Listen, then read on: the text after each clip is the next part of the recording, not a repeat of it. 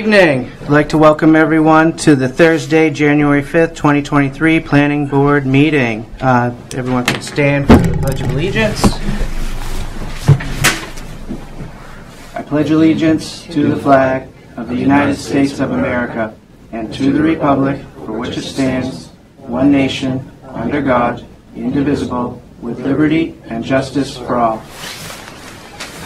All right, introduction to board members. To my left, we have Jerry Graybill, myself, Michael LaRue. To my right, Don Ganarelli. We have CJ Palatic. And via Zoom, we have Matt Henry. We also have Dave Andreessen, our coding and planning technician, and Irish Griffith, the code enforcement officer. And also via Zoom, we have Lee J. Feldman from SMPDC. All right, I'm going to open up the first public comment. This is open to any resident that has to say anything that is something that's not on our agenda today. They can speak now. Okay, close that public comment, and I will open up the public hearing for the preliminary major subdivision, the Berwicks, map 36, lot 38.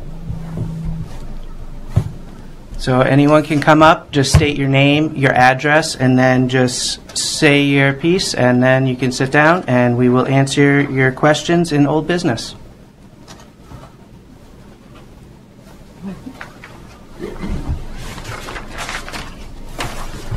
Good evening. My name is Craig Keisker.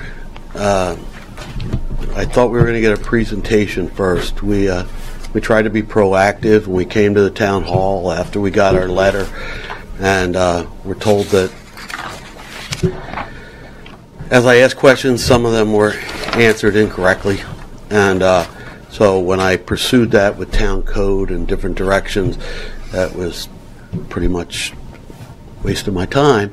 And I went and pursued questions from people with knowledge of legal sides and everything else. And then when we got to the walkthrough, it was separate. I was also told at the town hall that it wasn't put on your site until after this meeting by Dave.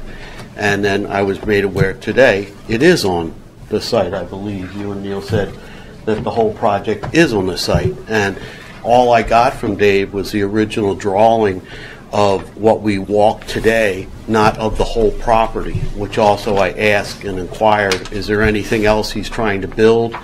What are the setbacks? What is the maximum amount of families allowed on that parcel, being R1, R2, and 8.8 acres? What are the restrictions and things?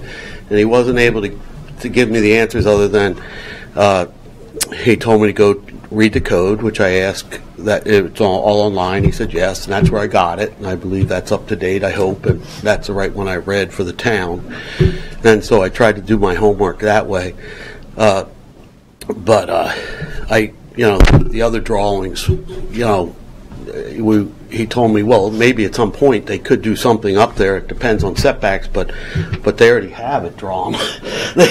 So the people that work for me so far haven't really helped me, the ones that we pay our tax dollars for. So I am a little frustrated right now at this point. So I'd really love to hear Neil's presentation so I understand apples for apples on what we're talking about, that it's not a cluster, that it's condos. I was told that it's all being held by a realtor at first and only going to be rented, but a condo can be sold and they don't need to come back in front of you, if I understand it correctly. Once it's built, they can sell each one as an individual. It's not, as I was informed, it was all going to be rentals. There's no selling of them at this time. They would have to come back in front of the board, you stated to me, Dave, and to change that at a later date. But from the quick things I was able to read since the walkthrough, it looks like a condo doesn't have that restriction that was on a cluster, which I was told it was, and it's not. And we're dealing with that now. And I'm just trying. So I can't speak for all these people, but I don't really know what I'm up against. And when we were out there, we weren't really encouraged to ask questions because we were told we were going to get a presentation and then we would be able to ask a question. I would like to know why there's 2 meetings tonight and we don't get to digest things and then try to as a group, like I tried to be proactive. It didn't work. It doesn't work in this building for some reason. But and get my questions ready and be ready for you guys, because I know there's a 30-day window before you guys have to sign it, and that I don't know if you can make that longer or shorter. That's between you guys. But I believe if I read the town rules, that there's 30 days for you guys to look at this, and then you have to sign. That's pretty much the time. So we tried to, we're trying to get it and get going, but it's hard to. I don't know why, and Dave got sent to 2 meetings tonight, which was very good. He pointed out that we had 2 times. Don't leave early, stay for both. Can you tell me why there's 2? We don't, as people, There's don't get only 1 meeting tonight. There's only 1 public hearing tonight. Okay. Anyway, Excuse you me, understand where I there's 2 am. public I'm hearings totally this confused. evening. There's 2 public hearings this evening. It doesn't say it on the agenda, Dave. Well, that's what we talked about. Okay. That's what you and I talked about before the meeting. Before the meeting, we're talking. Okay. I'm May I? confused. So I think, if I recall what James said correctly, you guys have to find the application complete, or is this finding of facts? No, we have to find it complete. But And we then- did was accept the sketch plan. Yeah, And and then then- he said there would be another opportunity or should be another opportunity for the public to speak, or Yeah. maybe keep the public comment open. Yeah. for the- Lee J, would you like to speak in on this? Certainly. Thank you, Mr. Chairman. So tonight is the public hearing where the board listens to comments like Mr. Is it Kisker's and other folks that may have questions and want to get answers. And I'm assuming that the applicant's representative is there and can provide some of those answers this evening. Then the planning board the reason you're thinking there's two items on the agenda is because it's listed twice. One is for the public hearing, and then if the planning board chooses to take action on the preliminary approval, then they could take action on the preliminary approval, but the applicant still has to come back for a final review and a final approval at a later date. So that's why it's listed twice on the agenda, so that there's the public hearing portion. They'll close the public hearing, and then they can go into deliberation and potentially take action only on the preliminary portion of the project. Okay. All right. My confusion was someone said 2 public hearings, and that's why I was looking at you like we only have 1. So it is just that public hearing and the old business. And then after the old business, like Lee J says, is when it comes back up. If there's any more concerns that need to be voiced out, then you will have your opportunity for it. That's exactly what I meant. Yeah. Okay. All right. Yeah. We want to make sure everyone has their voice heard and everything is up to spec and everyone's on board. So with that, if there's anyone else that would like to speak, yeah, just come on up. State your name and your address. Thank you for this opportunity, Board. My name is Mary Gagne from 23 Cemetery Road. So we have totally enjoyed where we're living with the nice privacy in back there. That will be changed as of now.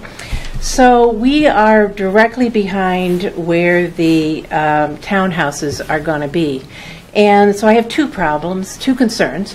One is any privacy screening, because when I took a look at that, it was certainly so narrow that even putting any shrubs or whatever is going to be growing onto the road and all over the place, falling over. So whatever, I'm concerned about having continued some privacy screening there, because it's not very far from the houses.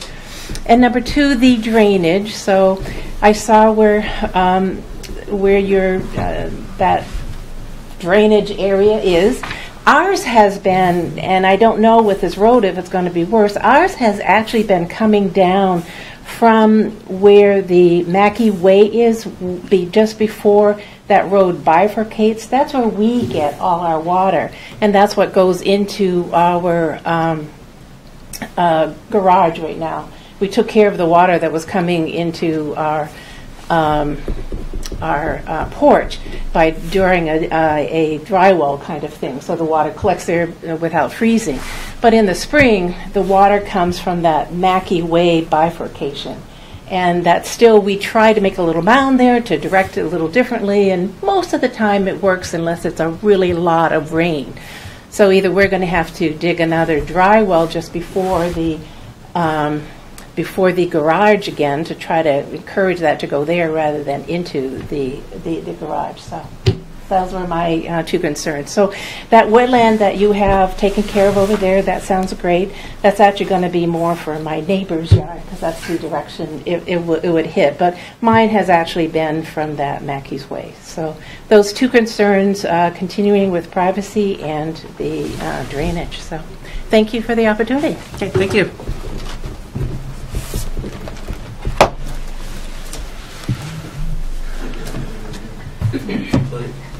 Greg Geisker again, 160 Pine Hill Road. So, are you going to do a presentation, or do I start trying to ask questions with quite a bit of ignorance? Because I looked at clusters, not condos, on what it is. And, I mean, do I go first, or does Mr. Neil, I'm not sure. I say sorry for civil consultant. Everybody keeps calling him Neil. So I just... I mean, Lee J, do we usually give a presentation before, or is it after the public hearing? There's really nothing that dictates that. I mean, I think if Neil can do a presentation now so that applicants, so that the abutters or other folks that haven't been privy to a lot of the information yet want to hear about it before they ask questions, that's certainly acceptable. So if you want to allow Neil to do that presentation, that would be fine. Okay. Neil, if you don't mind. Thank you. Mike. Yep. Matt. I can't see you guys. I didn't want to interrupt. I can't see you.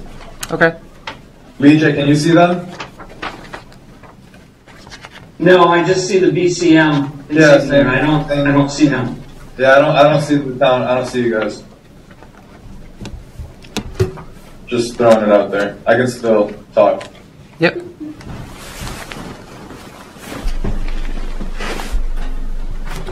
Okay, well, let's start just an introductory presentation here for this project. My name is Neil Raposa. I'm a civil consultant here on behalf of Pine Hill Realty, LLC.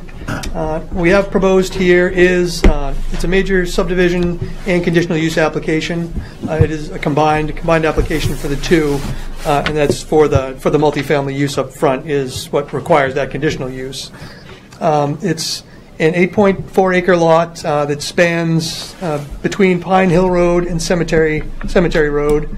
As was kind of discussed previously, we have two proposed single-family lots here, and this is, let me backtrack a little bit. This lot is partially in the R1 zone and partially in the R2 zone.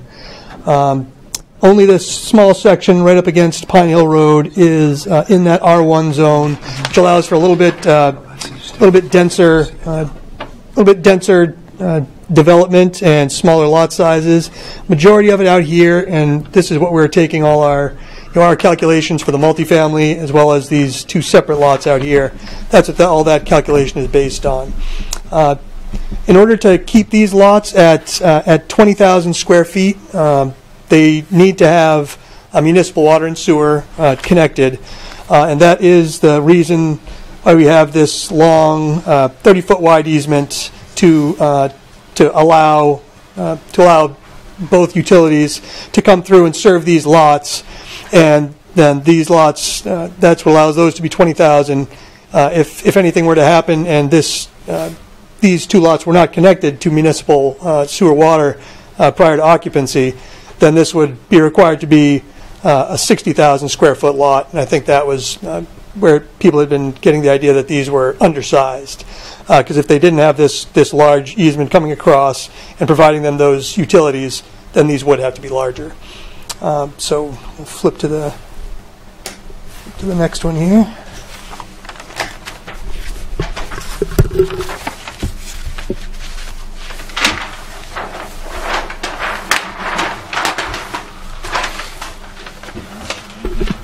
So this is more close up on the multifamily condo portion of it. This is where the majority of the design was, and I'm going to pull this out so you can see Yeah, this. you're good. You're good. No, you're fine. And so here we have our design plan. It consists of a private right-of-way being sectioned off of the parcel, but still it's going to be owned in conjunction with this giant, the larger parcel that's accommodating the condo units, and it'll be maintained and kept by the condo association, so that it's not proposed to ever be taken over by the town or maintained by the town in any way. It's coming in off of Pine Hill Road as a 24-foot wide roadway to town standards to get the frontage to allow the rest of the development. So we've brought this around and brought a one-way driveway coming across and then connecting back into the new access roadway. We've expanded this portion of the roadway slightly to 24 feet. The remainder of this is just going to be a 20-foot one-way access. And this was just due to the request of the fire department. Upon their review, they wanted to be able to have an emergency vehicle be able to be parked here and still have a second emergency vehicle bypass that. As I said, there are 10 condo units proposed. They're townhouse-style condos with each one will have a one-car under garage and enough room for a legal parking space in front of the units. And then we're also proposing 13 spaces for visitor maintenance, additional cars that any of the residents may be utilizing. We have designed and implemented a grassed filter area out here adjacent to the wetland, and this is going to be catching the flow off of the parking lot, which is the main concern for a lot of stormwater treatment. So that's going to be treating that as well as treating the flows to make sure that we do not have any flows excess coming off the lot. Is it Mary? Yes. As you noted there was a lot of the water that flows kind of over that hill and down into where this your adjoining property is here, and we were aware that could be an issue. So that's why we have super elevated that roadway to tip back into the development, and that we have a couple of catch basins on the other side of the roadway there, so that everything will come back and get into these, and it actually will pipe down and go to a level spreader, which is intended to slow that flow down, and that will enter directly into that wetland. So that theoretically should bypass your property entirely. We have submitted for permit by rule and permit by notification for the disturbance itself with the Department of Environmental Protection, and it was granted, or it wasn't rejected, so that equals it was granted. And also for impact to the wetlands here, we got a NRPA permit by rule for the utilities that will cross eventually. And so that's enough of an overview for now, or is there anything else you want me to hit on? Are we allowed in? It's, If you do, you got to come up and speak. But I mean, I can, if anything that's on here meets all the requirements, all the minimum requirements for the town, and that's something this will be going through review, and that all those kind of check boxes will have to be checked off to make sure all the dimensional things work, the widths, the setbacks, and all of that. So as it stands now, yes, everything on the plan meets the dimensional requirements. Yep. okay, thank you, Neil.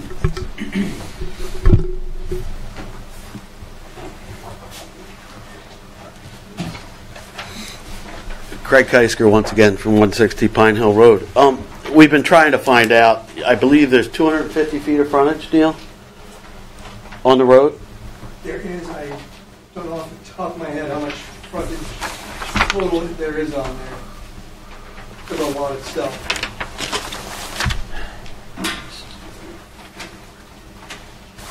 Still, I can't read it on this one, but there's a total of 100 feet of frontage for, it's over 100 feet of frontage for the existing lot, and then the frontage that we are obtaining is actually going to be on that private right-of-way.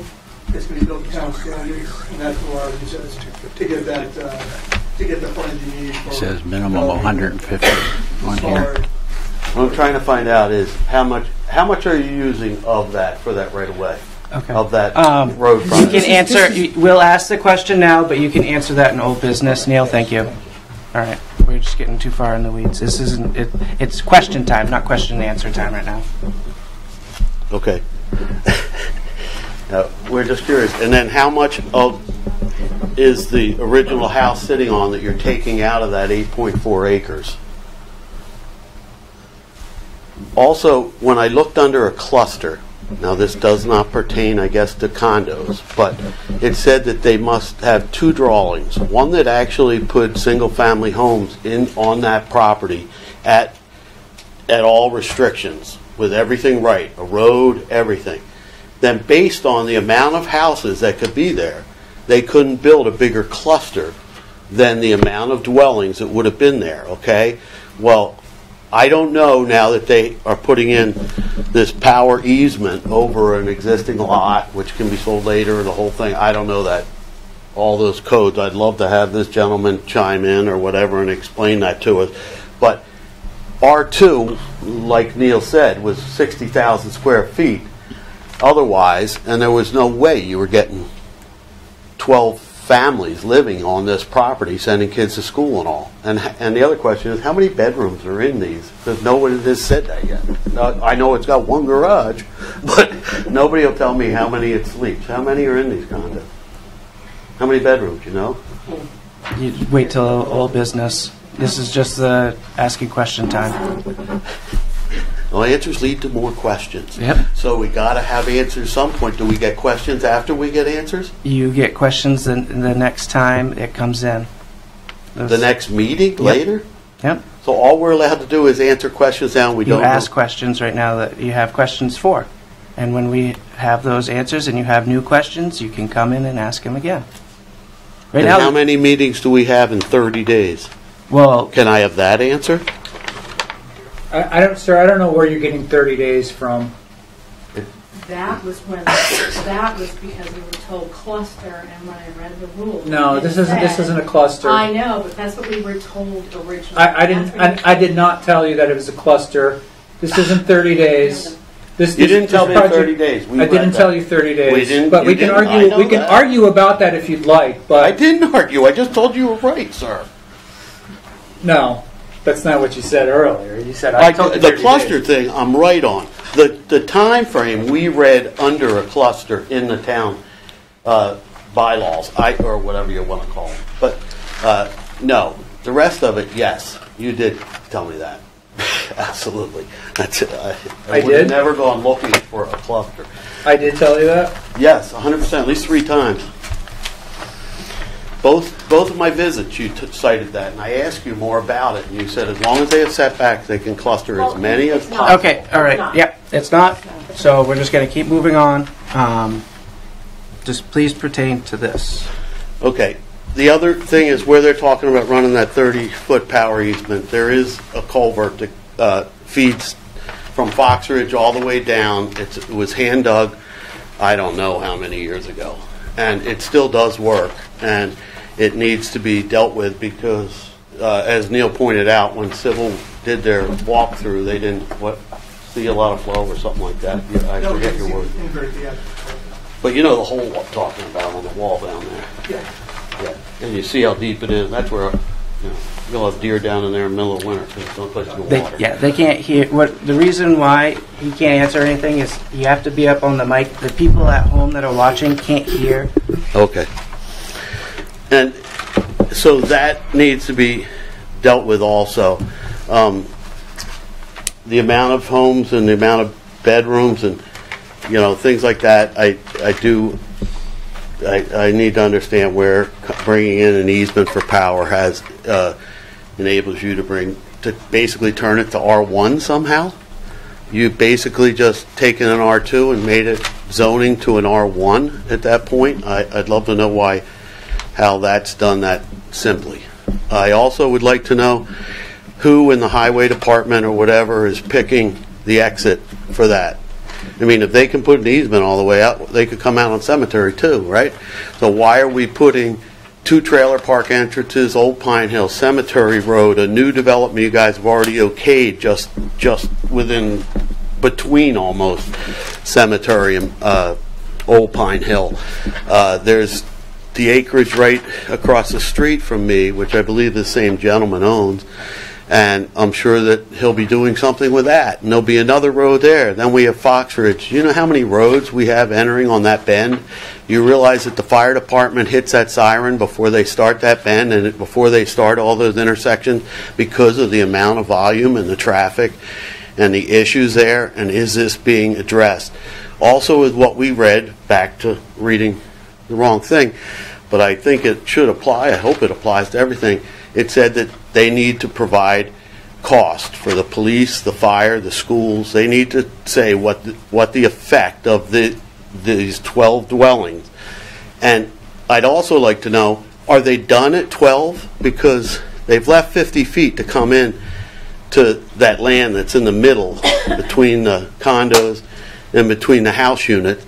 And also, have they left themselves enough to do another condo section when they tear down the old house? Because other than vinyl siding it and moving somebody in, the electrical service isn't even tied to the side of the house. It's dangling there. I mean, nothing's been brought. The barn's fallen in, and so nothing's telling me that somebody's taking care of that property and leaving it the way it is. It tells me that they've done everything else. They're really, why are they subdividing it now, and what are their... What are they up to? Basically, you're just trying to find out instead of just letting people chip away at it and us being back here every time and you guys hearing it every time because they're just chipping away. And just like they did down the road where we have Pine Hill and Old Pine Hill, and you got that big pile of dirt, and everybody, all the neighbors and all the abutters are wondering when we're going to find out what's going on there. You know, because we know they're not done. And do you like looking at just high grass and a mess and a pile of dirt? Is there no, can they do that here too? Just leave that area just untended and, just left? Is that considered green space between all this? I don't know. I'm trying to find those questions out. And, what the rules are on it. And you guys know. We don't. And, off the top of my head, do you have any more for me?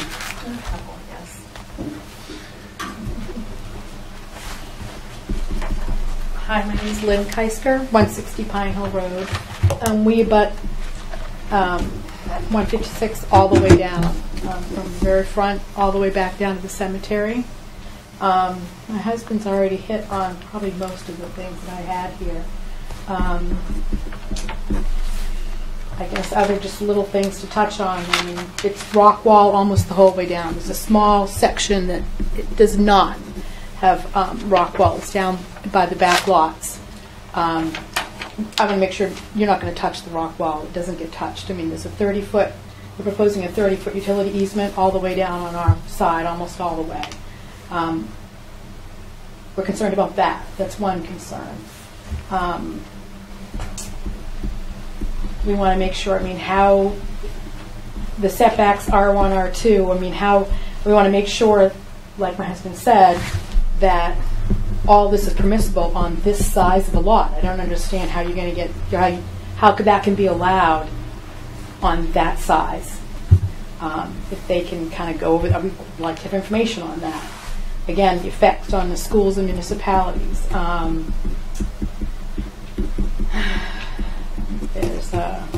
Sorry, I'm just trying to look at my notes here. I'd like to get copies of the applications and anything that they submitted. And what can we get?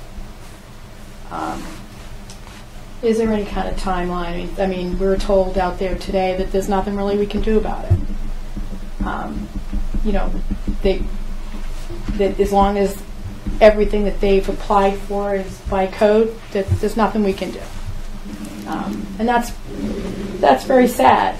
I've had this property for a long time. I'd like to get a copy of the condo bylaws. They're going to allow pets.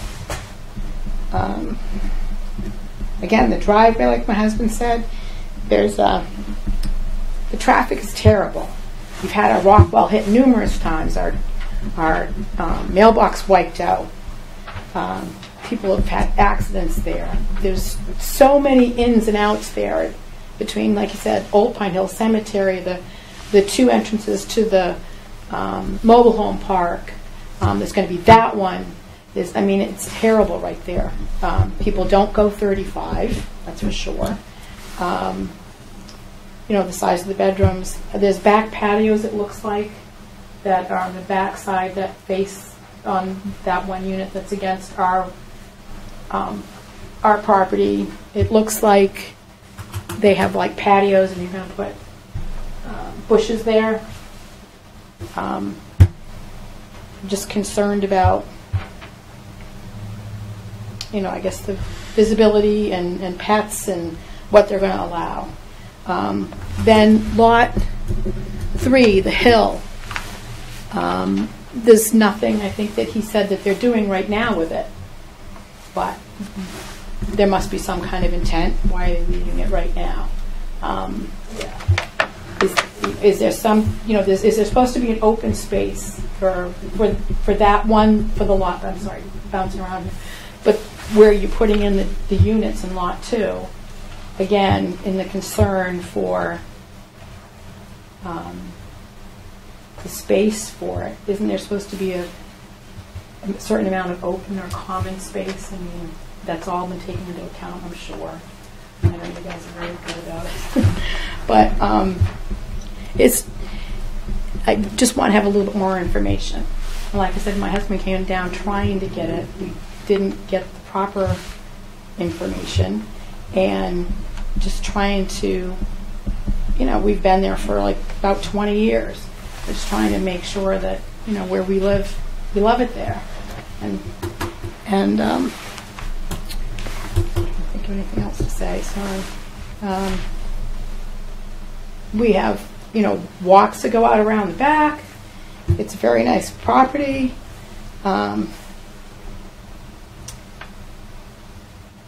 Is the lots in the back now that we just heard about when we were there today for the preview and walkthrough, those lots in the back, it looks like they'll be to code, with the easement coming back, but there's nothing there there's nothing that we can do on that either. They're just going to be lots. They don't have to put any fence. They don't have to do anything there, right? It's just a building lot. It's according to the town ordinances, just to go by their rules, right? So, it's just, we're going to have more questions, but it just seems like a very odd way of doing things that you don't, you just kind of have to keep coming back and forth and back and forth, I guess that's all I can think of right now, but I would like to get copies of the applications and plans and everything that we can get so that we can review it and come back and ask more questions. Okay, thank you. James? Sorry. Mike? Yep. Dave? Copy of the application, which we got, which is what the planning board has. It's on the town's website. Underneath today, if you click on it, it's underneath there. All the information that the planning board, that the town employee has, code enforcement, town planning has, it's all on the website. Everything. We don't have any secret documents. It's all published on the town website.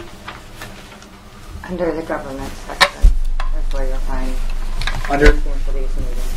Yep, government planning board. You won't find it if you go to the planning department. You'll have to go to the government section under that.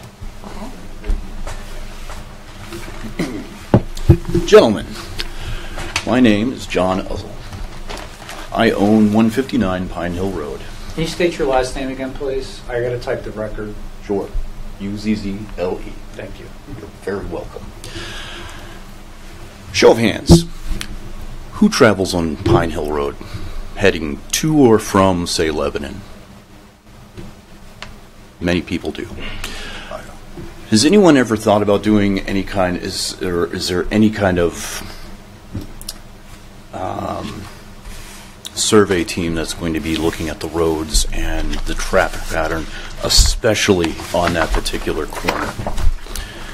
In my tenure of living where I do, for the past 10 years, I have witnessed 2 really awesome accidents right there on that corner.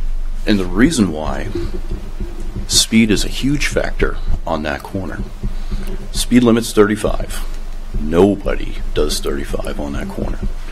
I've actually had the police sit in front of my front yard, right into my driveway, and clock people flying up and down that road. And for a little while, they sat there and they had a nice little speed trap there, probably 6-7 years ago. It was great. The problem is, on this particular corner, you have the entrance to, if I can use your map, you have the entrance to the mobile home park, and now you're going to put an entrance to condos in an excellent blind spot. So if you travel up that road, right on that spot, you will not see traffic coming in or out of either of these entrances until, if you're traveling at 35, you'll be fine. If you travel 40, 45, which is kind of the norm, you're not gonna, it's the braking issue. I mean, it's, my house shakes when people do over 50. People do 60 on that corner, I feel it, and it happens a lot. So this particular corner is kind of dangerous. Somebody should be looking into that, some sort of traffic pattern or some sort of, I don't know. The second issue that I have is, yes, you guys are putting in a utility, some sort of utility to get water and sewer and electric and so forth down to the other lots. At some point, is that going to be paved? Just a big question. Because looking at the other map on this, it really looks like that's going to be a road at some point down the line. And I know, hey, my house is right in front of that, and you know, I know that my neighbor Chris is going to be having the issues with headlights in his living room and probably in his bedroom and so forth, and I'm going to have that issue if that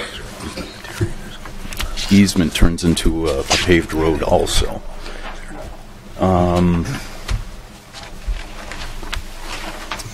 So is that fair? Nah. You know, I'm just a homeowner. I'm just a guy who owns a house right there. Is it fair to the other people? Yeah. So I would just like to have more information about what's going on and not be blindsided by, ooh, they're doing this great. So traffic pattern is a big thing. It is an unsafe corner. Mm-hmm. So thanks. Okay, thank you.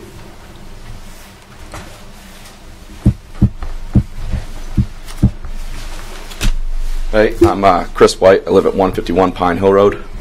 I live directly across from where the driveway is proposed. I'm going to get headlights probably all hours of the night, shine in my living room and bedroom, like John said. Bought my property 11 years ago. I was only 23 years old. You know, I got a pretty good deal on it. I love that I could look across the road, see a big field, deer come out, and it's relatively quiet in the morning other than the traffic, and there's a lot of traffic, people going to work. The traffic is a big problem for me. Trying to get out of my driveway is extremely hard. I get almost rear-ended probably 3-4 times a week because people are going so fast around that corner, and I have to like hustle to get out of my driveway and get going. And I hate that. People do not do anywhere near the speed limit. And now with this proposed driveway across the way, add in the trailer park, add in the fact that people don't go the speed limit, it's going to be very dangerous. I've witnessed the same accidents that John has, and they've been pretty bad because people just don't slow down. I've had somebody end up in my front yard because they didn't know how to slow down, you know? My mailbox is directly across the street. It's actually it's where the proposed driveway is, and I've seen that thing get hit probably close to a dozen times. And I just leave it there because it's kind of entertaining to see how many times it get hit in the winter or whatever, and I know I'm jumping all over the place here, but I like my house. I like where I can look across there and see nothing. Now I'm going to be looking at all these condos, and I'm sure it's going to create a lot of noise. It's going to create a lot of traffic. I think where the proposed driveway is a terrible idea, and why can't it go out onto Cemetery Road? That's my question. That's all I have right now. Thanks. Okay, thank you.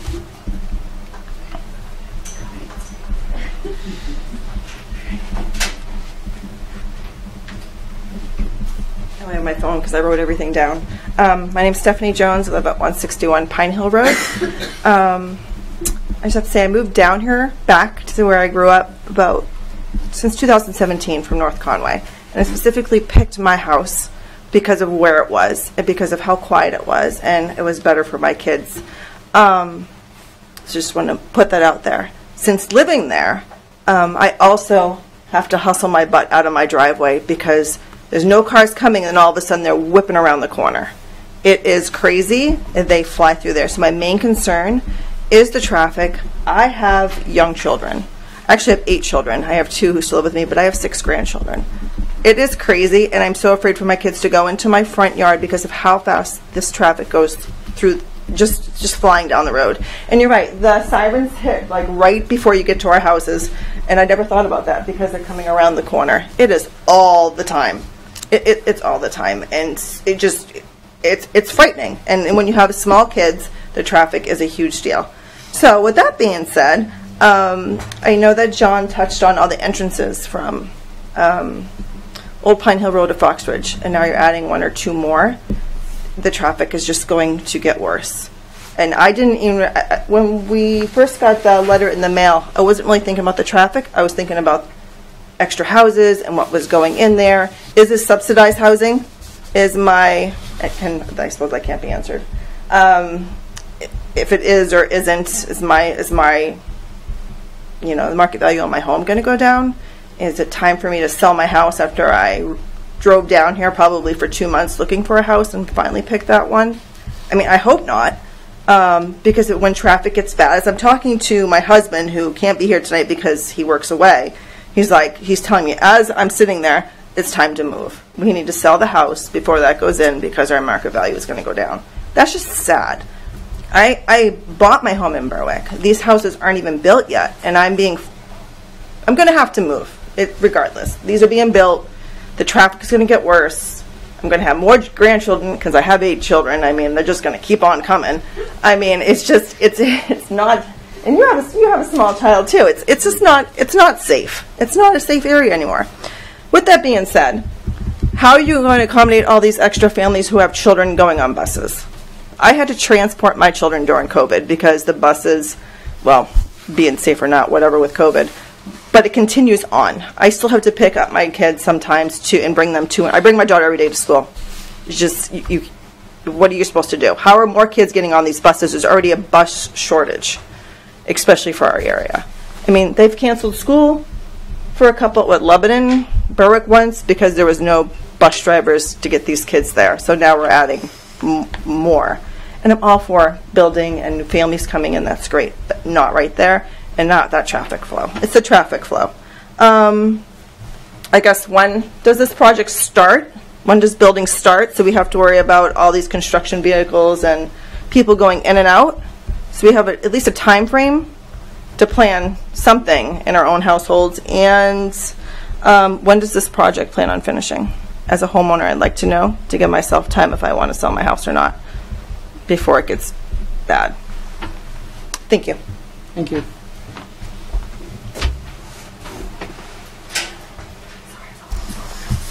Craig Keisker, 160 Pine Hill Road again. I just want to make civil consultant, you guys aware of the fact that that property does have quite a bit of bamboo on it. And it's right where they split the original lot and that little house. You may not be able to see it in the winter. You gotta look good, but it's chock full of it. And there is none on my property, and I don't believe there's any on yours or anybody else that abuts it. And if they're going to start construction and start spinning dirt around there, they better pay attention to what they're doing, because bamboo is not easy to get rid of, and I'm not paying to get rid of it. Somebody else is, and I've been here with you guys and made you aware of it, so please consider that. We all know you can get fill real cheap if you don't mind it having bamboo in it, but everybody else pays for real, all right, for real dirt, and there's a big difference. But that bamboo is quite a bit. I made the original person, when they bought the property and they went in there to redo that house, I walked over and I made sure and I pointed it out to all of them. And the gentleman, the older gentleman that's been there, has kept the grass cut around it, which is probably his only way to keep it, try to keep it down. But when you start pushing dirt around and excavating, that's when it becomes a big issue. And that needs to be a big concern, that bamboo. Okay, thank you.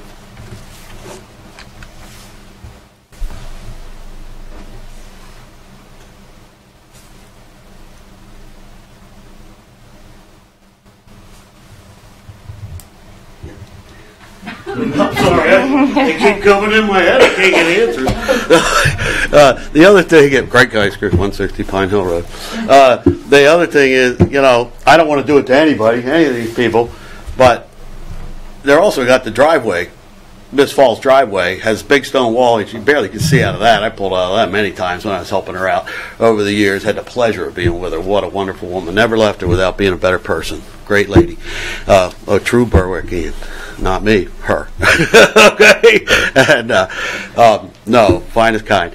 But that also, don't forget, there's a lot right there that only has a post office box, that's right there, that would have no headlights coming out, okay? You could be directly across an intersection if you guys, on the one below us too, but nobody's doing any planning that way. We're just popping them in wherever they come out and acting like it's a driveway. It's not a driveway.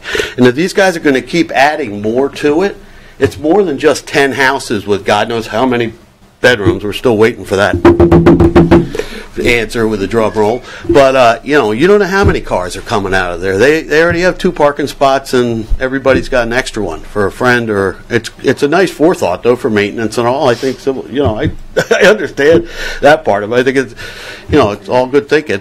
But that's all volume coming out of there. That house is going to become more of these because you guys didn't say, no, this is it. If you're going to do it, this is what we got, When are we going to get the full story on anything? Okay?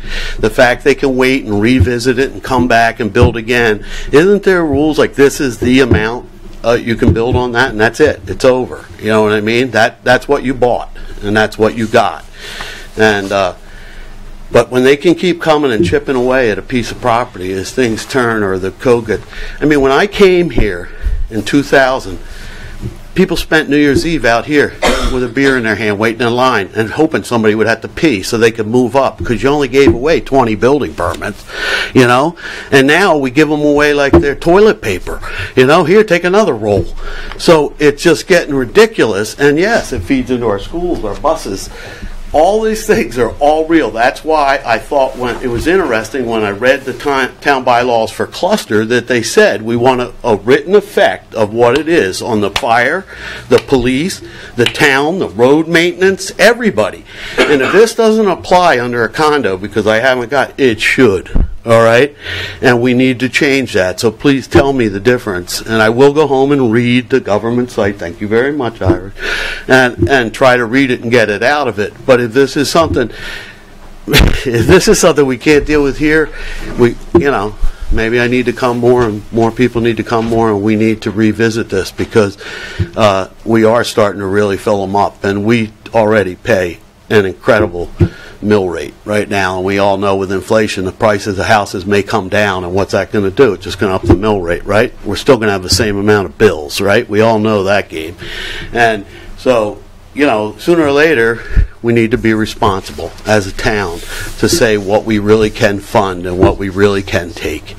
and who we can help, how many we can help. So we can, because we all create low income, we all create people that need a hand and help. Every city, every town has those people in it, and they're all an important part of it in every way. But we all need to know what we need to plan for our budget to take care of all the needs that the town needs, including the needy and the elderly and the different people that might not be able to pay their taxes as they get older and shouldn't have to leave their house. But this all feeds into the same thing, is our concern about, how many bedrooms, can they build more? What is the limit, and why, if you just dig a little underground power, you can turn it into R1? God, you light that on fire and see how many people start running with that. We'll fill those schools real quick, so please give it some consideration. I'm not saying I want to spend New Year's Eve out here, but we did used to have a lot of fun. Okay, thank you.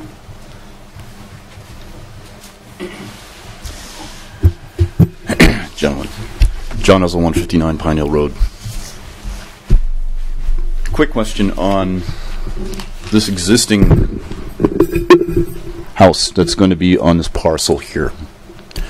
Is there an ability or a way that we can get this so that this is an historic house? It's a farmhouse. I know because I live across the street from it, and the people who initially built this built my house. Is there any historic society that can make this home or this parcel here to remain a house after this particular gentleman who's in it right now, when he passes away, so that this stays an historic house, so that no other buildings can be put there or this can be torn down? Is there anything along those lines that can be done or researched? Okay, thank you. Yep.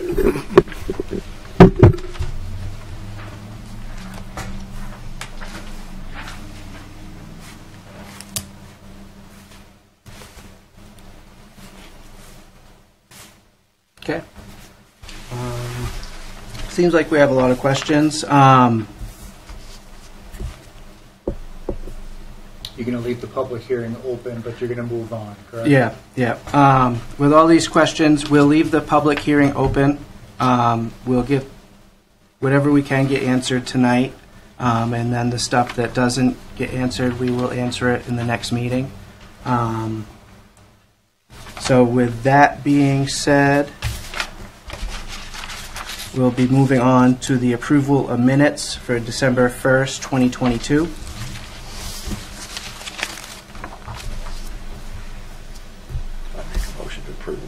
Yeah, speak up a little louder, Doug. I make a motion to approve the minutes from December 1st. Okay. I'll second. Okay, further discussion. We're going to do a roll call vote because Matt's at Zoom. We'll start with you, Matt. Yeah. Great, say that again. Hit the space bar. I was muted. Aye. All right. Aye. Jerry?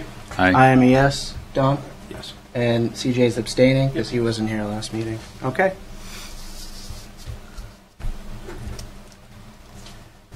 All right, so old business, preliminary subdivision, lot 36, map 36, lot 38, the Berwicks, Pine Hill Road and Cemetery Road Civil Consultants.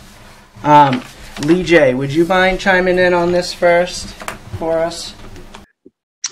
I can a little bit. I think that certainly most of the information or questions are things that Neil is going to need to respond to, but one of the things that the board should consider, considering the concerns that have been raised, would be requiring the applicant to do a traffic impact analysis for that area, which would include site distance visibilities, so that we have a better understanding of the traffic issues out there.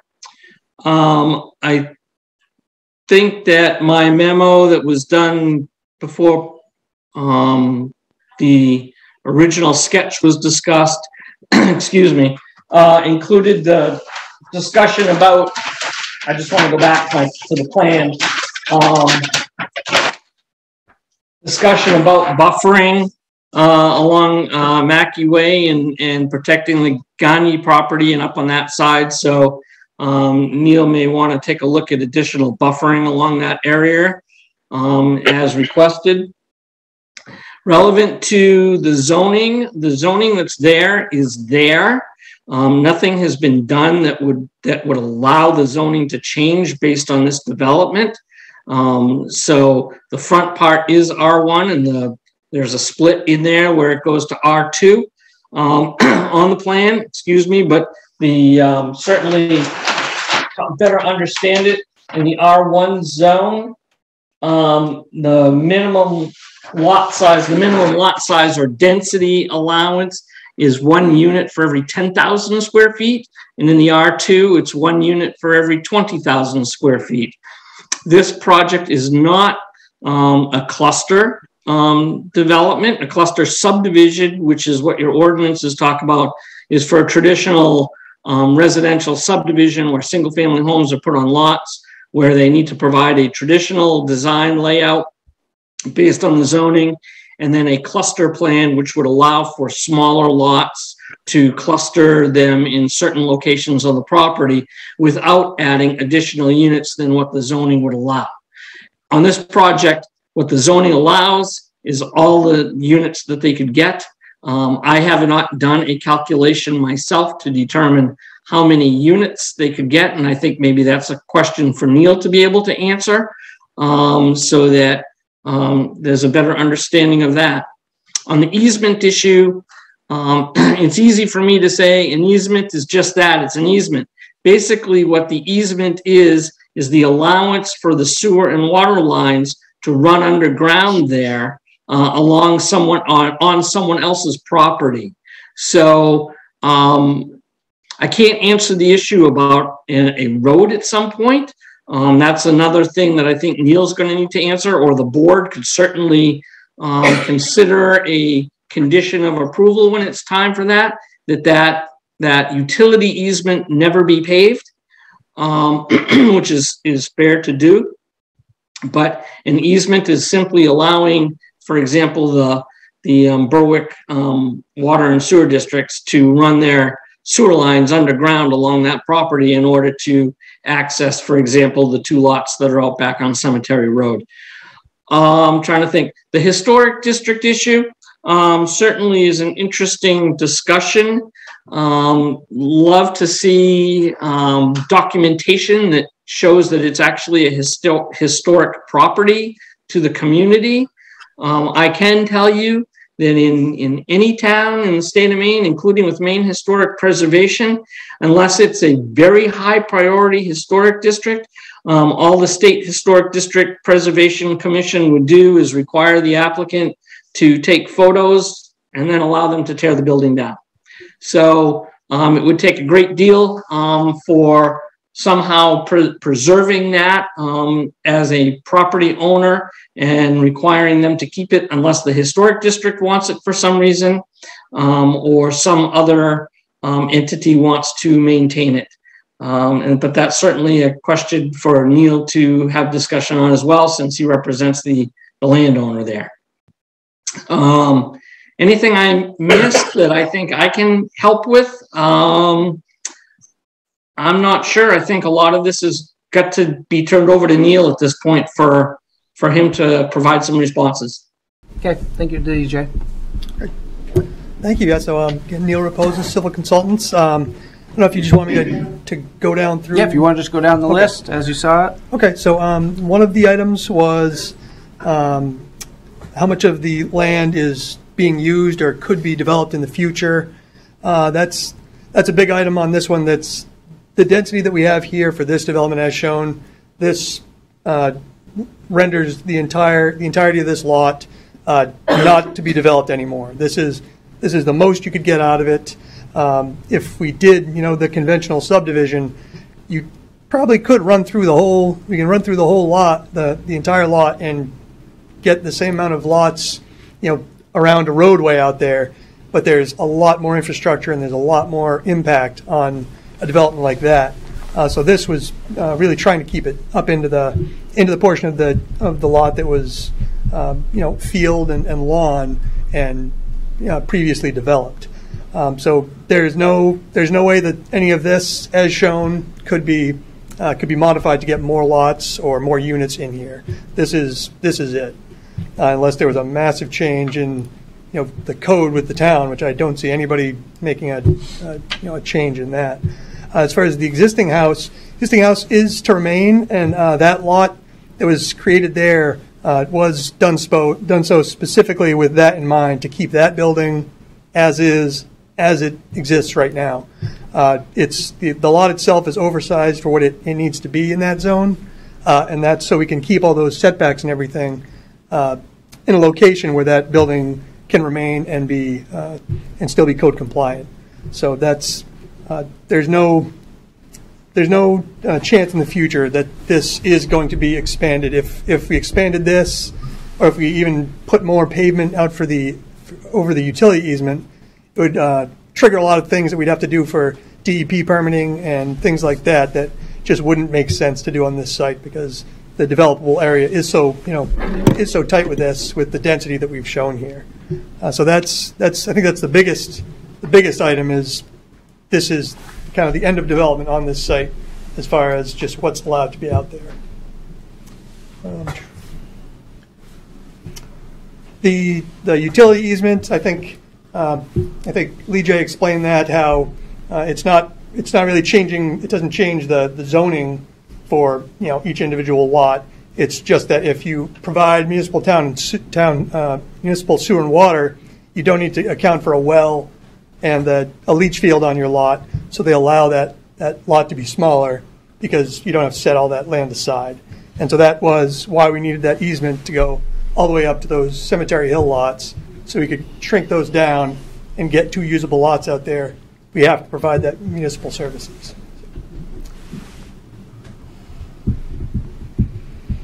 In the easement itself, interacting with any existing piping or anything out there, that will, if there's anything out there that we'd have to go over or under, both of those lines are going to be pressure lines.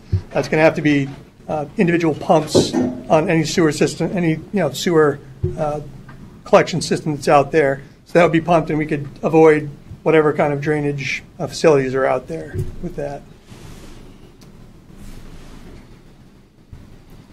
Again, no tear down of the house is proposed. I'm not sure what Richard's plans are with the house, but it's as of right now, there's been no talk of tearing it down. It's only been what we need to do to save it. So,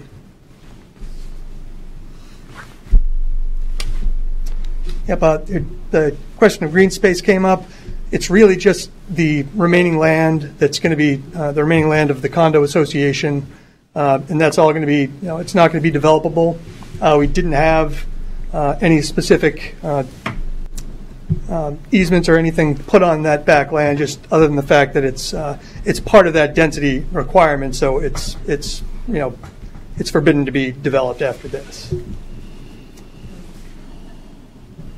How many bedrooms are going to be in each one? Do you know? Currently, he's showing 2. We don't have. He hasn't given me a final floor plan. Okay. Yeah. So for the site, we just we did the parking for the 2 bedrooms.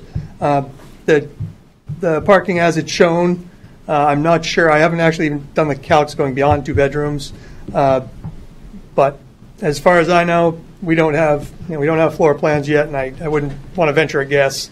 So I'd bring that. Okay. So as of right now, it's 2. Correct. Yeah. Okay. As far as the traffic, I know there is a lot of traffic on Pine Hill, and I know this. I've done quite a few traffic studies and things like that. A development like this ends up, when you do the full traffic study, the residential generators really are never usually the issue on those roads. It's always the traffic that's existing on the road that is the issue. So I do have an initial traffic assessment in the application where we kind of describe what our site and our generation is doing. If the town were to engage in someone to analyze Pine Hill Road as a whole, we could work that into our into what we found, we could provide you with that information. But I think that probably we have to talk to Jody and see if Public Works has more information that they could provide on that one.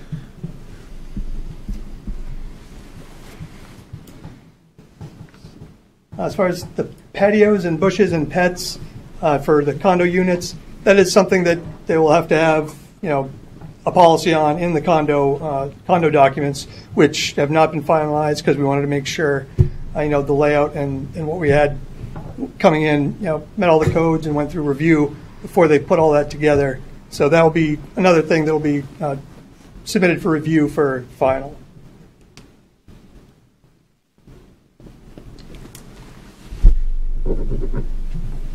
We heard a lot about speed being an issue on Pine Hill Road. Again, that's more of an enforcement issue, and it's not really for us to be addressing with our application. But again, I think it's something that within the town and Public Works could be discussed. Neil? Yep. Neil, how about site distance? Can you do a site distance analysis and put it on the plan? Yep, we do have a site distance on here on our sheet. I guess I didn't see that. Oh, I think it's on sheet R1. I'm sorry, it's on the roadway profile sheet.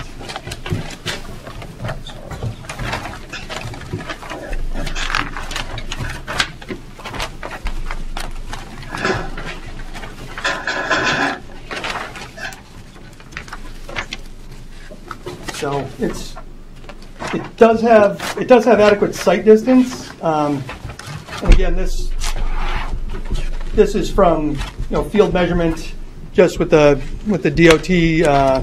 DOT prescribed method, actually taking a walk up and down the road and getting down at the line of sight with vehicles and the exiting vehicle, and just marking where you still have that vision. And for this one, there was less vision going up the hill. There was still 590 feet of vision at that point. And then going down the hill, this is, when you're looking down that way, that's where it really straightens out. So there's quite a bit of vision down that way, especially just from where our entrance is located. It's kind of beyond where that turn ends. So that was about 900 feet of distance there, and that's it's all relative to what speed vehicles are coming in and out at. So it meets everything we have on here, meets the requirements for the roadways and the driveways. It's just something that if we could get blessing from Jody or somebody at Public Works to take a look at it and go through it would be good.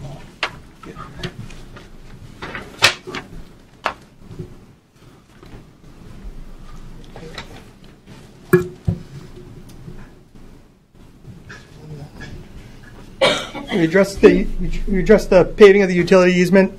We'd be fine with if you made that a condition of approval, but it's not an issue that we'd even be able to entertain with the way the coverage of the lot is. We don't want any more coverage than we're showing on this plan, so we'd be more than happy to have a condition on that.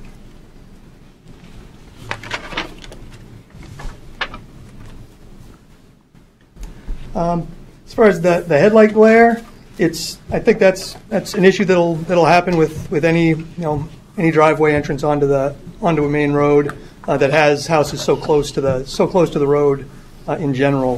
One question I have for you about that, Neil, is when we were at the site walk, I did notice, is there any play of sliding the road over a little bit? Like if it was moved over like 10 feet, it would be more of what Chris is. It'd be facing his garage instead of his main part of the house. And I don't know if you have that much leeway, but there were a couple issues with that. Is one, they were looking when I was speaking with Jay Wheeler, sewer district. We were trying to keep that sewer manhole either in the sidewalk or off of the roadway, as opposed to getting that right in the middle of the roadway if they had to do any work in it. But that's something we could revisit and see if it makes sense to push that over. And that would also, it would realign the road a bit just trying to make sure we come in at a 90 degree on the entrance. But Right. I can take a look at that and, Okay. and see if we can do something with that. Okay.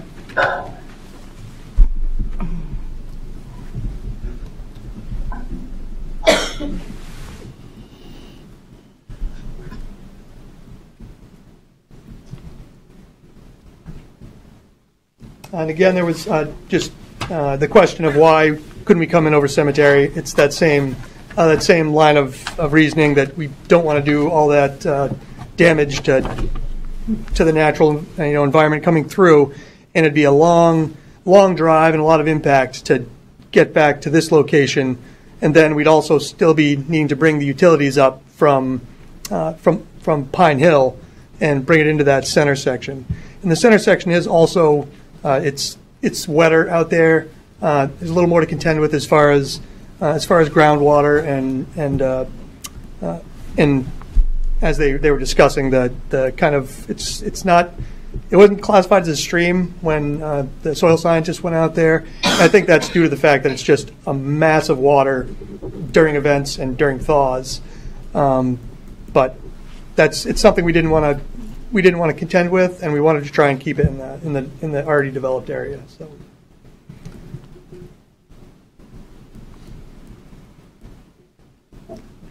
And as far as doing any of the subsidized housing or anything like that, it's not the intent for this project. Is they're intended to be sold as just market value condo units with the condominium association. Sold from the start? So, sold from the start or rented?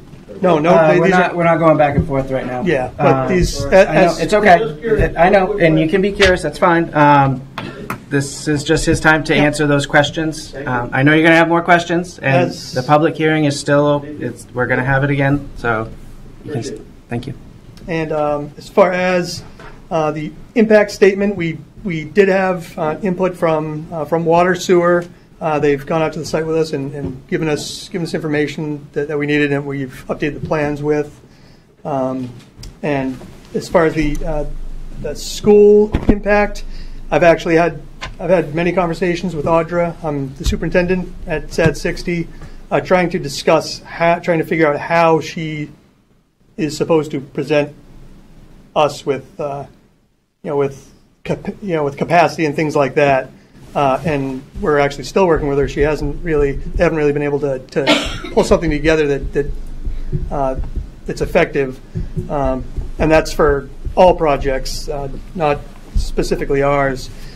So basically, all she has put out there has said, well, if everything in the town ordinances is met, then it's the responsibility of the district to accommodate the students. So it's an ongoing thing. I think if we wanted to do a quick memo it was a shortened impact assessment memo, just to have it in the record and be able to be reviewed, I'd be fine with that, and I think we could get that on file just so we have something in the approval that notes that it was looked at.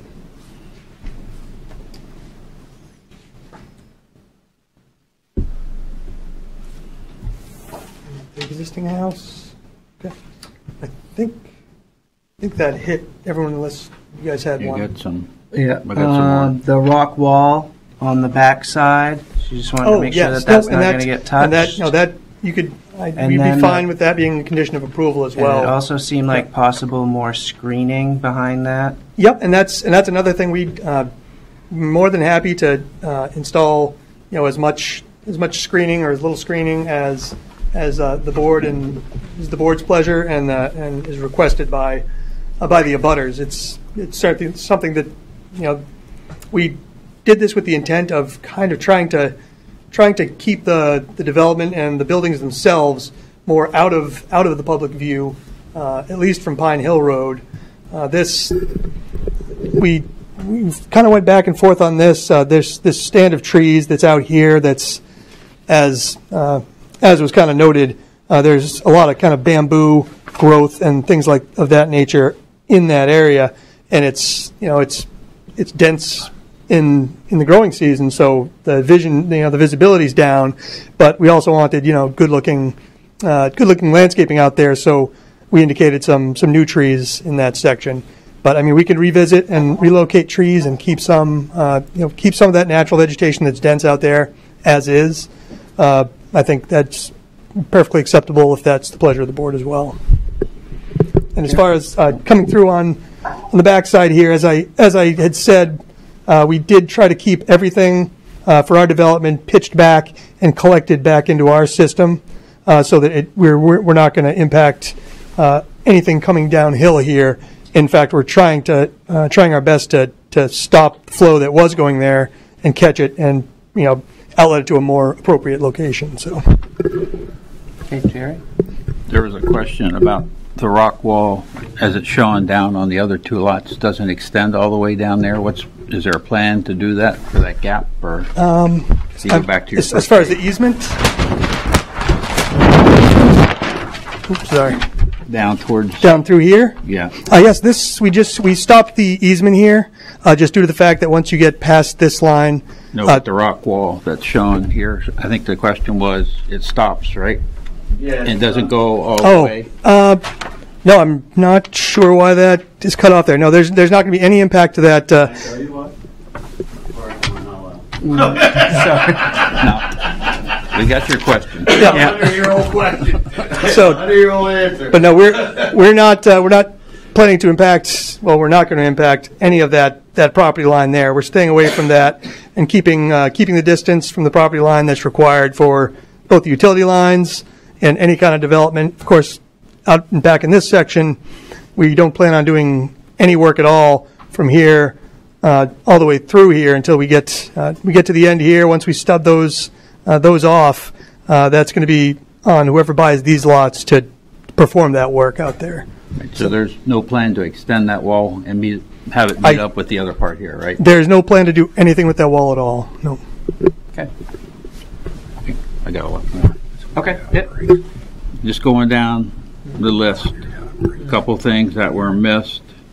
There was a question on frontage and setbacks that wasn't answered yet. And I guess that all I can say to that one is the plan says a minimum of 150. Correct. Right here. Right, and that's on this back here. So what we ended up doing with that is that's why we had to create this private right-of-way. So we're getting our frontage off a private right-of-way built to the town standards now, as opposed to getting the 150 feet on Pine Hill Road. This existing lot has still been left with. This one's left with more frontage than it needs, but that's just because of the width of the lot. We needed to make sure we kept everything in the setbacks. So the frontage and setbacks is met by what you did here? Correct, yep. Our setbacks are, look at setbacks, our setbacks are off of our right-of-way here, so we meet all those. Okay. There was a question about an existing culvert and the issues with that.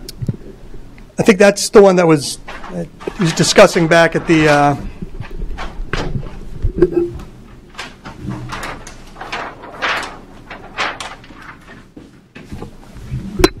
he was discussing back at this portion of it, where this wetland here, abuts the neighboring property, and the culvert that comes through here. You can identify water running through this portion of the lot, but we didn't pick up an invert, so it didn't pick up a bottom of a pipe anywhere out there. But anything that's out here, we'd be able to avoid. Because the utility lines that are going through are going to be either a pressure sewer line, 1.25-inch pressure sewer line that will be feeding into the line on Pine Hill, or it's going to be the water line, which should be able to dip that down to get it to avoid anything out there. Won't disrupt the culvert or anything. Nope. I guess that was the question, right? Nope. The intent is to leave everything. The intent is to leave everything. Everything flowing through the site as it did before, and not impact anything that's going, up and down through the page here. Okay. There was a question: is how the land's going to be left? Some of it, right? There piles of dirt, or what? I guess some areas. I I'm don't not. know. I'm not quite sure. This is just going to be. This could be an active construction site while it's being built. Any spoils piles will have to abide by the erosion control plan that's approved and was submitted with in the plans here. And it's we're not going to have any spoil piles that are going to be remaining after the completion of construction. We're not going to be impacting these wetlands, so everything from here on won't be touched. So this portion here is really going to be, all contained on this portion of the developed site, and it would be almost impossible to try and have a spoils pile anywhere on there when you're done and not have it be, an eyesore to these, and probably wouldn't be able to sell them. So it's going to be do as much landscaping and beautification of the surrounding area as possible. So. Okay. The other question, I don't think you can answer because the condo bylaws aren't done, but there was a question about pets. Correct. Yeah, and we're not sure on that one. Yep. Yeah. And then I think the last two here, starting timeline and when to finish. And that's going to be kind of based on demand and the approval process as well. I'm sure you would probably like to start after the thaw, in April, if all the approvals were obtained. And as far as the timeline to fully complete it, I am not sure on that. I'd have to come back and I'll put something together for the next meeting, and I'll talk with the applicant and see what kind of resources he's planning on putting into it, and what time. That's all I have. I think they addressed everything. Iris, do you have something? Sorry. I feel awkward interjecting, but I did write down one other that hasn't been covered. Craig and Lynn asked if there were any requirements for the two lots out back. Those are just going to be two basic house lots, just the basic code, or is there anything in regards to this project? No, those were just two. This is basically the size that we wanted this, and the applicant said, well, if we run lines out to the end, would we be able to get lots out there for people to utilize? I said we could, but like I said, we'd have to get the municipal sewer and water out there. That's the only way you could get those. And so he said he thought it would be a worthy investment for that to try and get those lots, but you'd just be selling the land, and then they'd have someone, a builder probably not affiliated with our applicant in any way, would develop those lots. We had talked briefly with Star at the water department about trying to continue the water main and loop it back around, but it was a little too onerous to try and take on at this point. So it would just be stopped there, and it would be a private line. I guess I could go into that too. The utility, this would be an extension of the larger water main coming up to here, and from here on in, this would just be services, and so the easement is really just to allow these two lots to pull water from that extended main out here. So.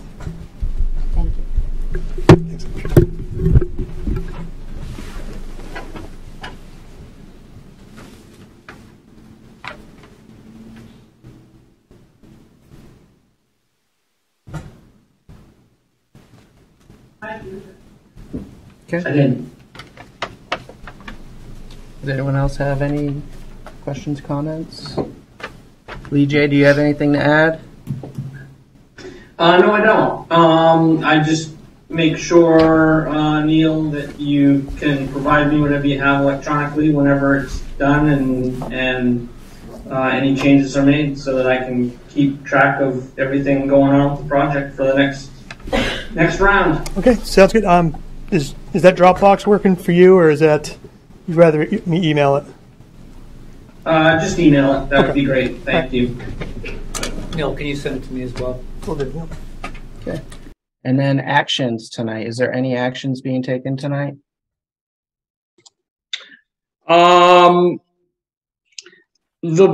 If it might take me a few minutes if you have other business, but the board could approve the preliminary application, but I think there's a list of conditions that although Neil did put it on the record, a lot of this information, So, the board could approve the preliminary application, and if there's anything missing or has not been addressed for final, I would certainly work to make sure that those conditions are addressed at that time. So you could take action tonight if you wanted to. It would be closing the public hearing and taking action, or you could keep the public hearing open, or have a second public hearing during final review. However you want to work it, you're going to be able to work it at this point because we're not approving a final project. Okay. Yep. My recommendation would be to find the application complete, have Neil come back at the next meeting. You mean approve the preliminary? Yes. Okay. And then come back. So then I would have to close the public hearing and then have You another wouldn't one? have to. Well, that's what Lee J just said.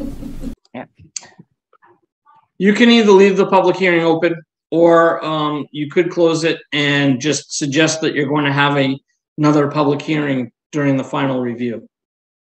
Okay.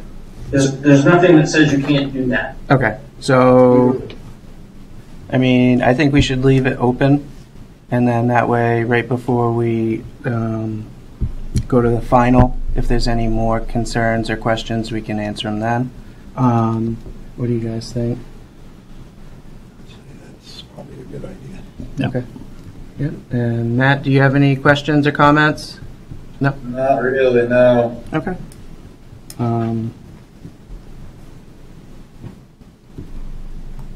I'll make a motion that we approve the preliminary and yeah. With keeping the final, or keeping With the conditions that we accepted with the shortened impact assessment, the traffic study, right? The easement, the no road on easement, and the traffic, was it the impact study?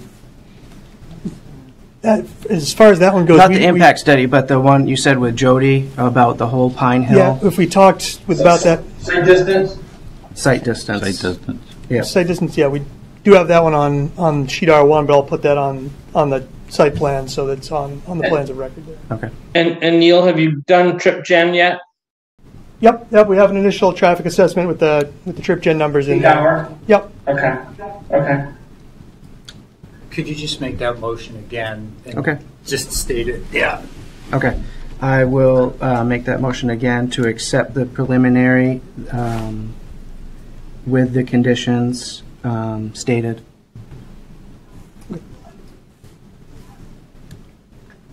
I'll second.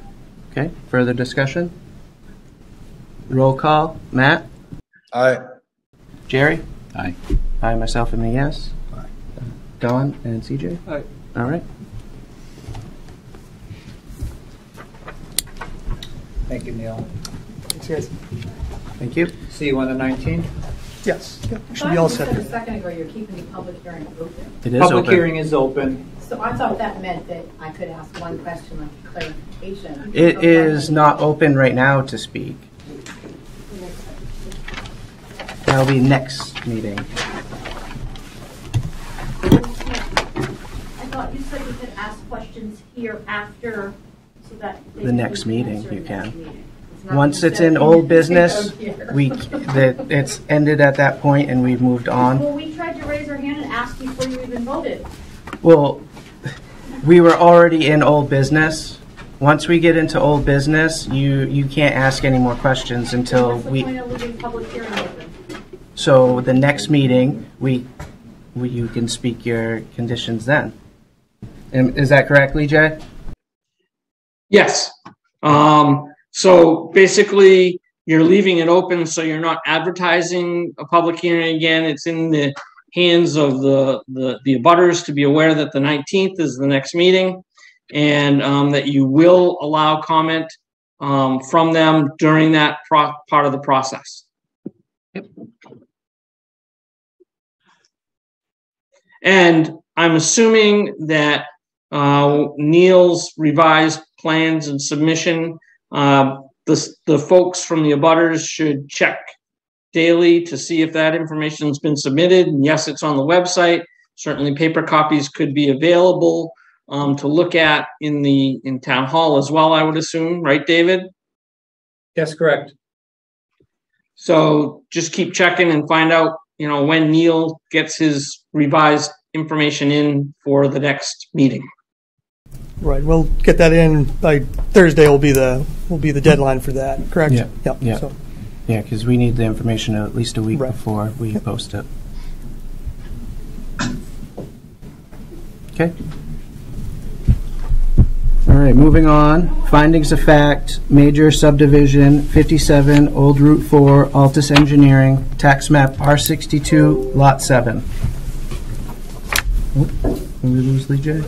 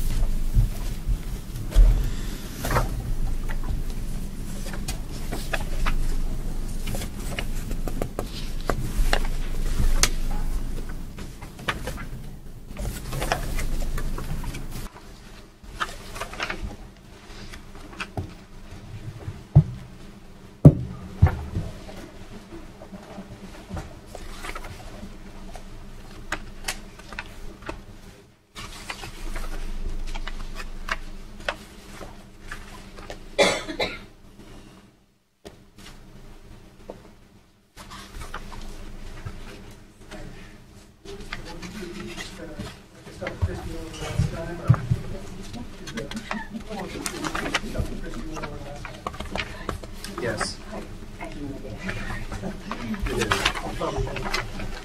I didn't see any issues with the findings of fact, so I'll make a motion that we approve the findings of fact for 57 Old Route 4. I'll second that.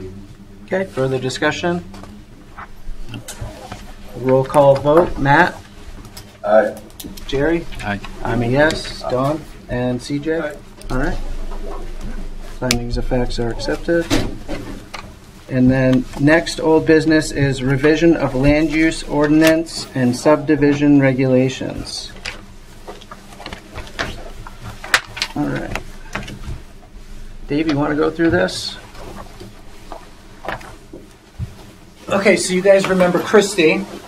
She came out here about 6 months ago, and she is going to be helping us with the MS4 revision, which every town in a municipality actually in Berwick needs to change.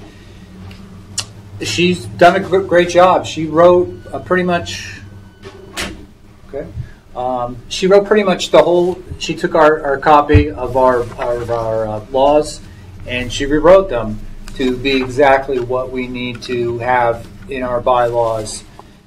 So you have she wasn't able to make this meeting. She's going to be able. She's working in another municipality tonight, but she's going to be at the 19th meeting. If you have any other questions, I know we don't have a full board tonight as well. So what we need to do is get this approved by. We have 3 meetings because we need to get this to the selectmen by March, the first meeting of March. The selectmen will have a public hearing on it, which we'll have a public hearing on this, by the way, on the 19th. But the selectmen will have a public hearing on it, and then they'll approve it, and if they approve it, and then it'll go to a town-wide vote. So every voter will be voting on this, and this will go into effect July 1st of 2023. So what you see is the stuff that's crossed out is the stuff that's coming out of the regulations, and the stuff that is added is highlighted in sharper fonts. So that is what you have there. Basically the notes from the discussion we had with her 2 meetings ago. Correct? That's exactly it. Okay.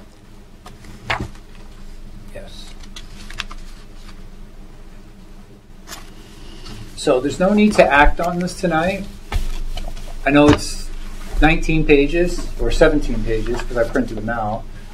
But you could take a look at them, or you could wait till the 19th and ask for any questions that you might come up with over the next 2 weeks. You don't need to act on this tonight, but you should think about the 19th or the first meeting in February acting upon this. So we were just looking for approval of this change, and then it would go to the selectmen, and then it would go to the voters in June. Okay. If you have any questions, you can ask me. You can ask Lee J. We lost Lee J. We lost Lee J. Yeah, I think we lost him a little while ago. It's okay. That's fine. Yeah, he's already past his point. Okay, so we'll just talk about that next meeting. The next is appointment of positions. January 1st, well, it's the first meeting in January, so now we have to vote on chair, vice, and secretary. So if anyone has any recommendations for chair. I recommend we keep Michael LaRue as our chair and Phil Roy as the vice chair. One at a time. I'll second Mike LaRue as chair. Okay, further discussion? All in favor, roll call. Matt? Aye. Jerry? Aye. Don? Aye. And CJ? Yep. All right. Next is the vice. I say Phil Roy continues to be. You make a vice motion? chair. You mean you make a motion? I make a motion to have Phil Roy as continuing to each vice chair. Okay. I'll second. Okay, further discussion? All right, roll call. Matt? Aye. Jerry? Aye. I'm a yes. Don? And Aye. CJ? Both are yeses. All right. And then the secretary. Is that technically my role? That is your current role, yes. That's basically what the role of the secretary is. That is the third person in line. If the chair or the vice can't make it to the meeting, you would be the one that would hold the meeting, if we still had a quorum. I'll make a motion that Matt stays as secretary. I'll second that motion. Okay, further discussion? All right, roll call. Matt? Aye. Jerry? Aye. I'm a yes. Don? A yes. And CJ is a yes. All right. All right, no new business. Second public comment. This is for anything not related to what we've already discussed.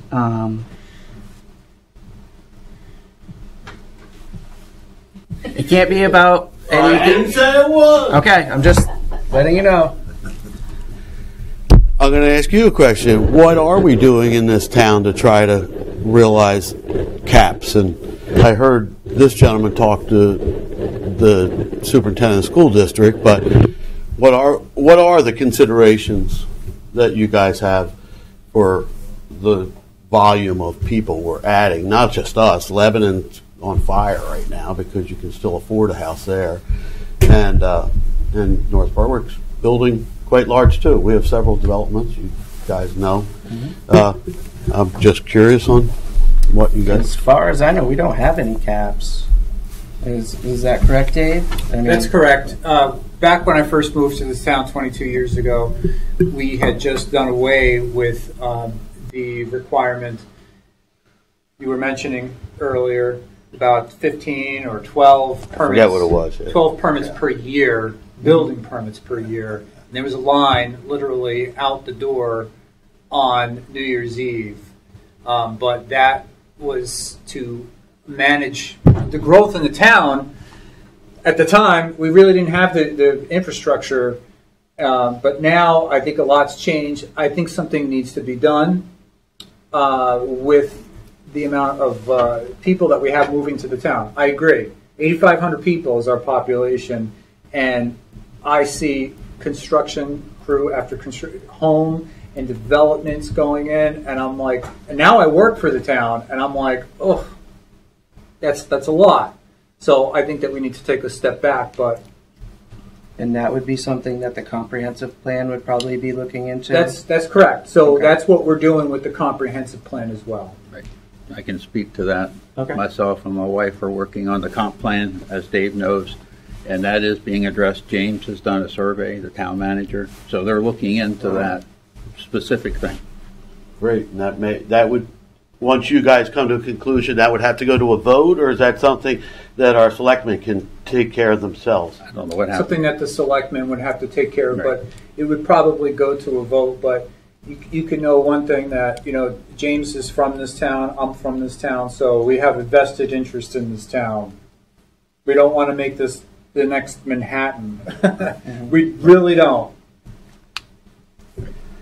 But I think don't that you're think going to that's why see. 8,500 people came here to have Manhattan. I think you're going to see.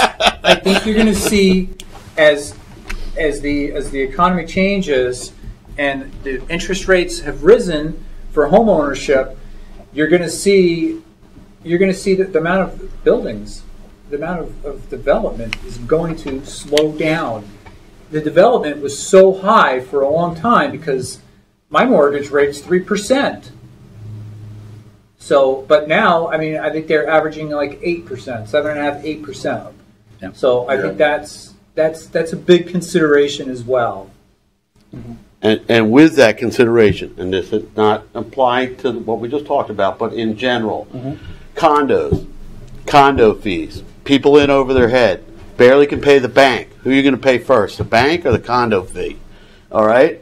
These bylaws and how we handle them and what they didn't produce tonight, but they produce at your final meeting, I'm sure, then these things really, I'm sorry, I know you guys know it, I just have to say it, I'll feel better, okay? You know, but those things I've watched. I grew up not here, where condos and townhouses were built in huge developments, pools, everything. Everybody was God's sake. They all look like dirt now because the condo fees were the problem. That's why when Dave told me they weren't being sold, I was like, sweetie, for a while. My wife, I said that to, not Dave.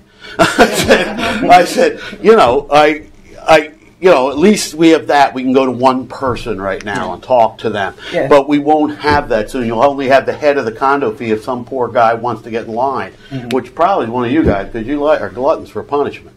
So, I mean, you know. Well, so, I mean, between HOAs and condo associations, they're very similar on how they're handled, and both of them, the town doesn't really have much to do with it until it becomes an issue for code enforcement when, let's say, the drains aren't draining and stuff like that aren't happening. Right, but I'm sorry. Condo association, homeowners association, I don't deal with any of their, like, they've got pets or they're not supposed to have, as an example, former jurisdiction that I worked in, former municipality. The homeowners association said no ADUs, no accessory dwelling units. Our zoning ordinance said that particular area, yes, they could. When I enforce, I have to enforce to the code, not to their particular documents, whether it be HOA That would or more condo. likely be a civil But if they issue. do something that is against code, you guys will always have me to call to step in and do things. Great. And then if they do something that's against their condo docs or HOA documents, then it does become a civil matter and there's court processes. So when people come in to get a final approval and they have their condo bylaws or whatever you call them down, once they submit them to you, that's your last chance to have any say at it, right? To have any input at all, it's your last chance because we don't really have any input on it. They basically give us that, and it's documented in the paperwork, but we don't tell them they can't have pets. That's something that I'm just giving an example. I'm worried about the maintenance of the building. Well, even the maintenance, we don't say. That's what I'm worried about. Is all these people paying in, and somebody doesn't pay in, and then the next guy finds out, and it just becomes a bigger issue. Get him with the mic over. I'm sorry. That's up to the homeowners association, which I live in a homeowners association right downtown here in Berwick, and the homeowners association, I looked at the bylaws. They get 2 times that you can get an email or a letter, or you can get one of the guys coming down there saying, hey, you need to pay your homeowners fees. If you don't 2 times, they can take a lien out on your house. That's what can happen. And that's what will happen that's what could happen with the condo fee if their bylaws are structured that way. I grew up living in a condo for a while, but it wasn't structured that way. Yeah. Okay, thank you. I was just curious on that, just in general. Yep. Yeah, it's the onus is left up to the owners to elect a board. They have to have annual meetings. Right. So I think our only input is that they have something. Right. Our only input is that they have it. We require them to have something, some type of structure. Right. Yeah, an agreement of some kind, and it has to be written, and that's more or less all you have for. That's all. Yep. Okay. I was just curious because it said that when we were looking into the other things, they said something about bylaws and stuff. I didn't know how far you could go with that, so I was just curious. Yep. Thank you very much. Yep. Thank you.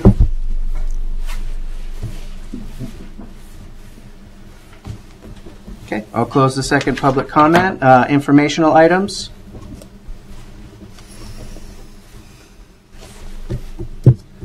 I don't have any. Lee J is already gone. I know. We didn't talk about this. Not that, but I kind of wanted to touch base on procedures for joint meetings with other towns. But we can deal with that after the next meeting. Other than that, I don't really have anything besides the thanks for coming out to the joint meeting with South Berwick last night. I still haven't talked to Jennifer, who is the code enforcement officer for South Berwick, but she's also the acting town planner right now. I haven't talked to her today, but it looks like the 500 feet that is in Berwick with no homes on it, that isn't paved, that road, we're going to have to do something together with South Berwick. Now, you can either go to their meetings as a group, as a board, and sit through their meetings, and you could vote on it. You can do one vote, or you can have me go to the meetings, and and I'll ask Irish to come, and except for the 3 key ones. Except for the 3 key ones that you guys have to be there. The three major ones: the finding of facts, the final, and the other one. The 3 major ones, you guys would need to be there because you would need a quorum. We would need to should be there to be able to make sure that our municipalities are protected and getting what we need for our portion. The rest, James has already double checked, and it's fine if you send the peon committee instead of the bigwigs going out. So I'm fine either way. Okay. Or if you'd like, you can attend all of the meetings. Right. But it will be because I'll be there regardless. It'll be a joint venture. Yeah. Okay. And then there's still the question. He was going to have you check with Lee J in regards to the site plan amendment for Industry Drive. Right. Because something will have to be done there. So you'll be seeing something, but not for that project per se, but because that project impacts Indirect through that project. Yeah. Yes, because that's impacting the other site plan. So that will be what this board will have to view fully on its own. Jerry? Will there have to be a public hearing for those people on Industry Drive to know what's going on? Not for us, not on our side.